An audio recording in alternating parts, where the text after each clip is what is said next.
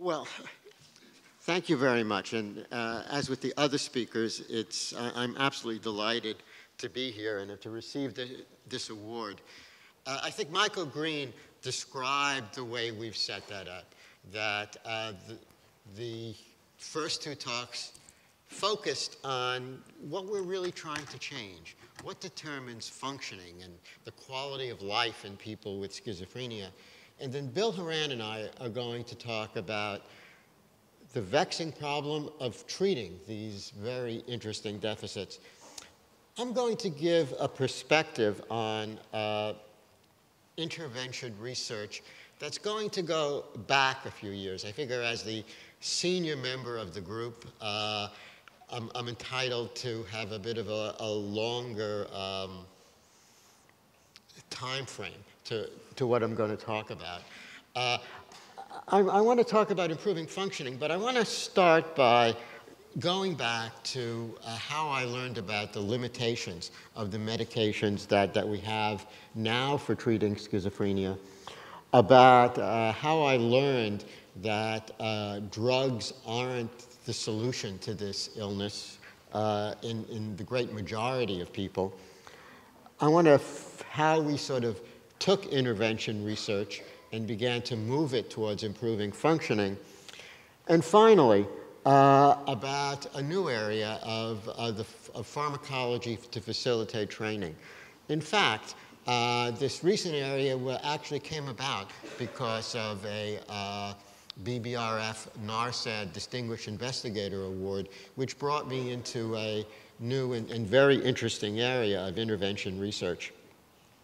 But to bring you back to some of the early studies that I was involved in, this was a study which went back, actually done during the 1980s, where a colleague and I, Ted Van Putten at UCLA, we saw a group of patients. We did a very simple study. We randomized them to, when they were newly admitted, to 3 different doses of haloperidol, Haldol, 5, 10, or 20 milligrams. At the time, most psychiatrists were treating patients with 20 milligrams of haloperidol. And we wanted to see which dose was most effective. If you look at the top line, the blue line, that's the higher dose. And you could see this is, if you're looking at improvement in basic symptoms of schizophrenia, the higher dose actually seemed to be superior, meaning most clinicians were right in what they were prescribing. On the other hand, if you look at the blue line, if you looked at what BPRS withdrawal retardation, being more withdrawn, talking less, moving less, actually that higher dose didn't look good. The other thing we found is that the patients on the higher dose, they were like escaping from the hospital. They were signing out against medical advice. They were feeling absolutely miserable. So we found that the problem with antipsychotic drugs is that they can reduce psychosis, but they can make patients feel bad. And as a clinician, this was troubling. A lot of us hoped, as the new antipsychotics began to be introduced in the early 90s, that this would be changed. So we did a long-term study, a series of long-term studies that I did with NIMH support during the 1980s and the 1990s and the early 2000s, where we looked at different drug strategies to see which worked the best. And we compared risperidone, a newer drug, and haloperidol for patients over a 2-year period. And we found that they really weren't, if you looked at psychosis, they weren't very different. But the patients who got the risperidone, they felt subjectively better. They seemed less anxious and depressed. And if you look at, this is looking at a rating scale that the patients filled out. And going to the left is feeling better. And wherever you see those dumbbells, that means that there was a difference. And you could see that they were feeling less obsessive-compulsive, less depressed, less anxious, less hostile. In other words, the antipsychotics are hard to prescribe because of their side effect profiles. We learned in the end that they're important for treating symptoms, but the side effects can make people feel miserable. We also learned that antipsychotics treat psychosis, but they don't do very much else. And during the 1990s and late 1990s, we began to hear from patients, their family members, advocates of patients, that we needed to set our sights higher, that controlling symptoms was much too modest a goal for treating the illness, that patients were interested in improving functioning and improving their quality of life, and the tools that we were using were relatively ineffective. And I think that turned schizophrenia intervention research, at least the research that we've done at UCLA, towards a direction of improving functioning. We learned a little bit more during the 1990s. I began to work with someone called Robert Lieberman, who was very interested in social skills training. He was so enthusiastic that it began to annoy me. So I tried to design the perfect study to prove that he was wasting his time. So it was a study where we compared his social skills training to a very sort of well-designed group psychotherapy done by an expert psychologist. And I was proven wrong. We found that the social skills training really did affect the functioning of people in the community, that they were, their social skills improved, their family members noted it, and that it was important. So that comes to the next lesson we learned, that they affect different outcomes, that the drugs treated psychosis and the social skills training improved social adjustment. And this led me to this sort of interesting idea that drugs really aren't the treatment of schizophrenia, that they were a platform on which treatment could be built, where treatment is aimed at improving functioning. And we found some very interesting interactions. This was also a study with haloperidol and risperidone, and with different levels, because we decided that if you're going to put people in a study for 2 years, you really have to give them some kind of training, do something that's going to improve their functioning. And with this was enhanced skills training, where we actually brought them out into the community. And what we found was that the patients who were receiving risperidone and the enhanced skills training were more interested in staying with the study. This actually looks at whether or not the patients actually remained in treatment. And it shows that giving them a drug, which didn't make them feel terrible, and giving them a more intensive kind of psychosocial treatment actually worked together, which sort of changed our view. So in summary, if we're going to improve functioning, we have to do more than just treat patients with drugs. And that there were interesting interactions between drugs and psychosocial treatments. At the time, we had already learned that if patients are inadequately treated with drugs, psychosocial treatments don't work. This was found in earlier studies that we did looking with long-acting antipsychotics, that where you sort of guaranteed that patients were staying on their drugs. Psychosocial treatments actually worked better because patients were more stable. But that if drugs made people feel uncomfortable, that they just didn't learn things. So this led us to this idea that the research in the future in our laboratory, we're going to combine drugs and psychosocial treatment, and that was the path to improving the illness. All of that said, we were still dissatisfied with the results. That the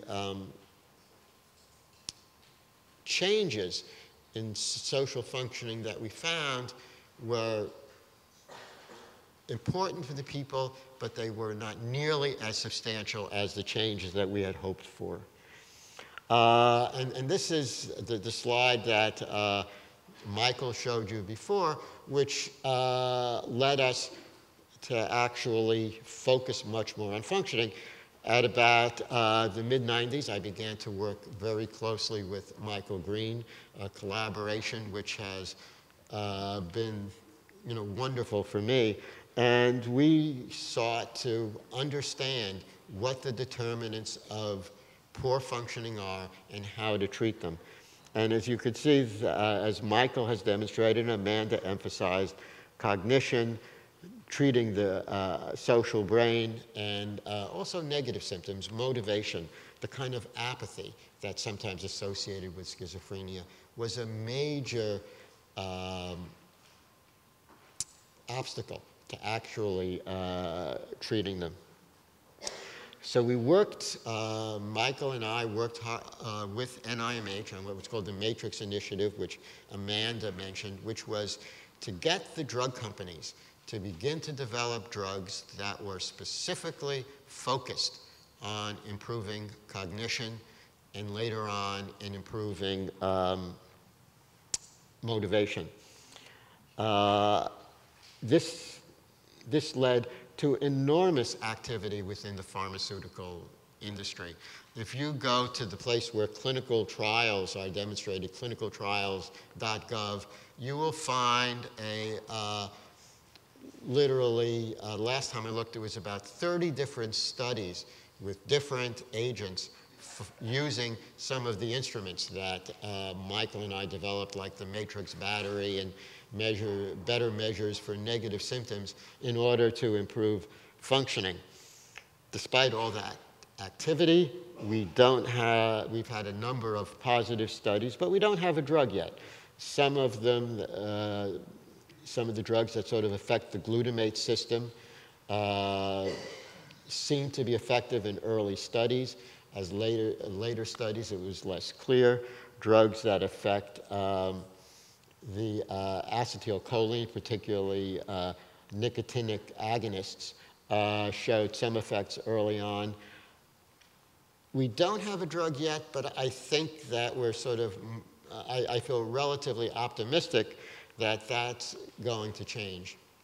But what has happened during these years is that there's been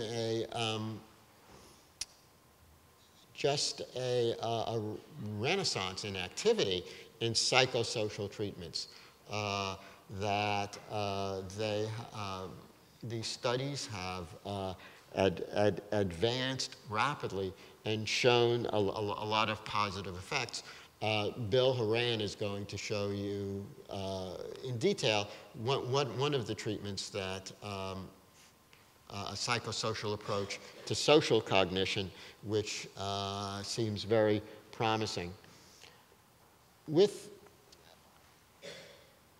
one of the vexing problems that has happened is that if you take complex social behaviors like the ability to experience empathy, as Michael showed before, it's extraordinarily complex, and hard to treat. The simple kind of training interventions that Bill Horan has worked at seem to be very good at affecting some of these kind of lower level social processes, like being able to recognize emotions and faces. But in this sort of complex area of empathy, it was harder to treat. So we began to see whether or not we can facilitate this training by using a drug. It's kind of the reverse of what we had done before,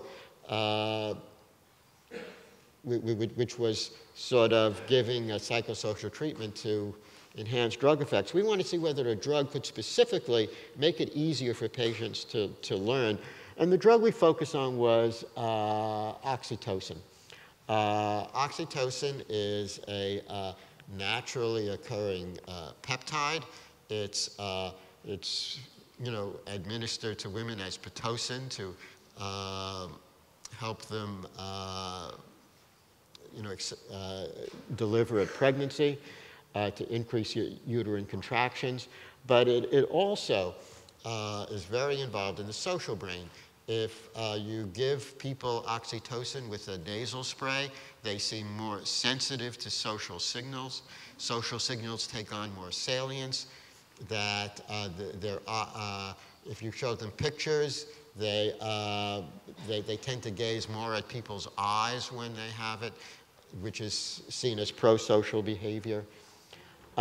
So we wanted to see whether we could administer oxytocin just before a session of social cognition training to see if it would improve learning.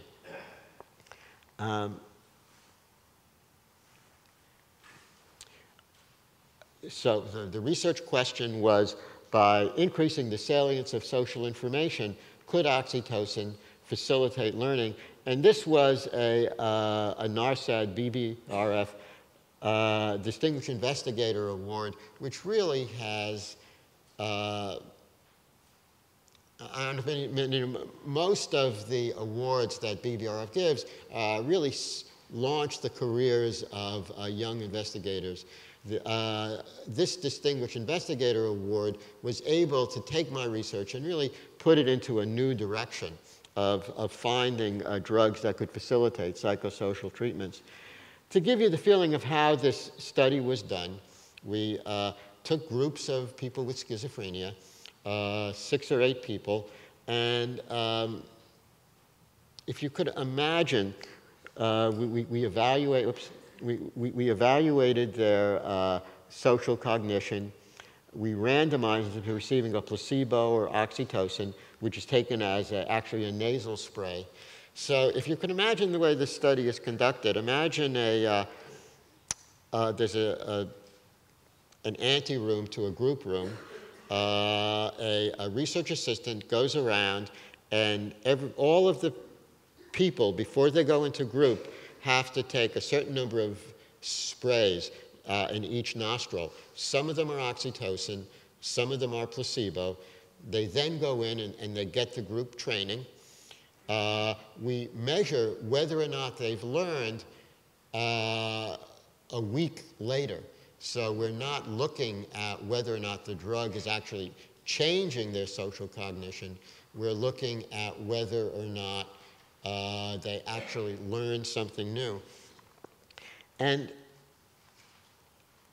so what we found was, in looking at empathy, and this was a measure of empathic accuracy, where they actually watch people talking about their emotions and kind of identify those emotions, being able to put themselves in other people's shoes. And what we found was that the people who received the oxytocin actually learned faster. This was apparent at a week after the last group, and then it was also apparent a month later. So whatever they had learned, they were able to sustain that learning. So, in conclusion, what we've learned over the years is that antipsychotics can improve psychosis, but it's sort of a double-edged sword, and they can make people feel miserable. They also don't improve functioning, and we need to sort of move on to things that can improve functioning. Targeted psych, at this point in time, we don't have a drug which can reliably improve cognition, although I'm optimistic that we will in the next few years. There's enormous work going on in the industry. But we do have targeted psychosocial treatments that do improve functioning. And then in the future, I think we can look to a day when we can actually prescribe medications that will facilitate psychosocial treatments. This is only a portion of what we're doing in intervention research. I mean, we look forward to a day when we could look at biological information, we can look at genetic information, and then design personalized treatments. But I think that given all of the tools that we have right now, it's very promising that we can actually develop treatments that will have long-term and very positive effects on the outcome of schizophrenia. Thanks so much for your attention.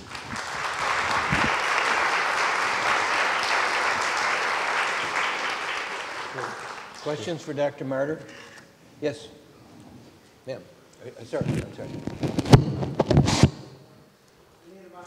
Okay, he's coming. I got a big mouth.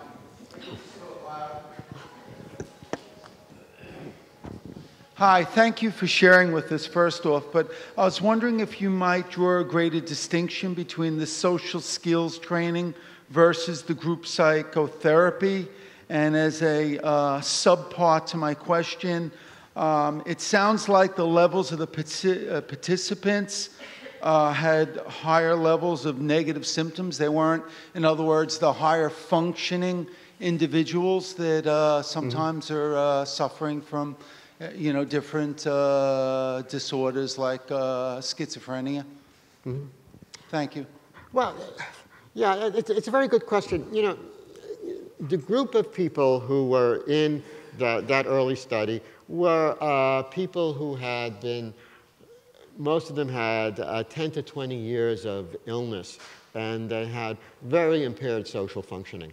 So I think that, and I think the difference between the group therapy and the skills training was that it specifically focused on areas in which they had deficits, and they provided training. It provided things like behavioral rehearsal, homework assignments, encouraging people to go out into the community and to use these kinds of social skills.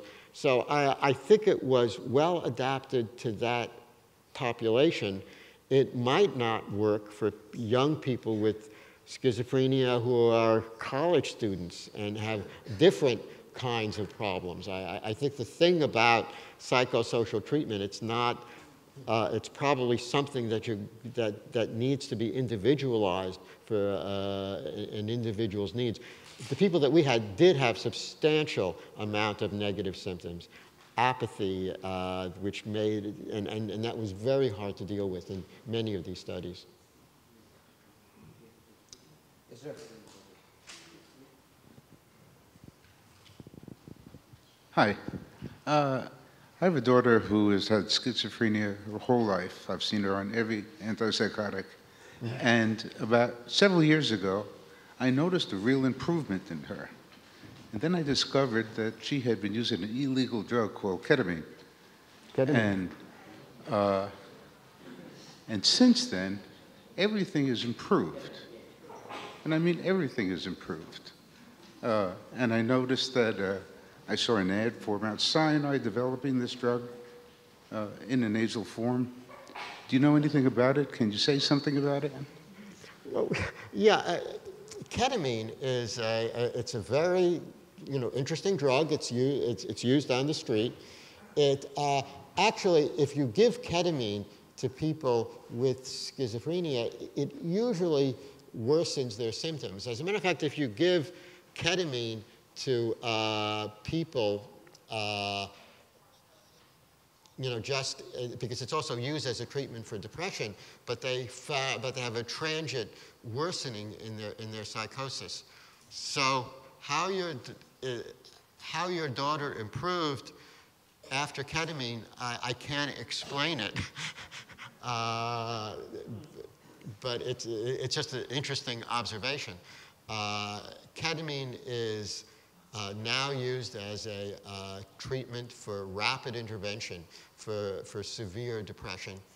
Usually around cities, there are places where you can get ketamine infusions, and the drug companies are trying to develop it for the rapid treatment of severe depressions. Yes, sir. You had a chart that indicated that drugs plus some training was the most effective treatment among the four. But the training showed either standard training, standard skills training, or enhanced skills training. Could you speak to the difference between the two? Thanks. That's a very good question.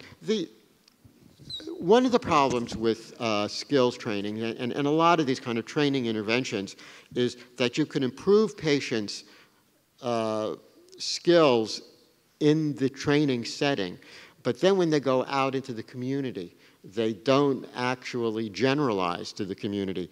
So what we did for the enhanced skills training is we actually, as they learned something in skills training, we would actually go out with the trainer into the community, and they would rehearse those skills. It could be at a coffee shop or something like that. So we sort of tried to promote generalizing the skills learned in the lab to actually in the community. And in fact, we're actually doing that now with some of our social cognition skills training. Michael Green has a study which actually is taking some of the things that we've developed in the laboratory and looking at how we can help patients use those skills actually in their communities.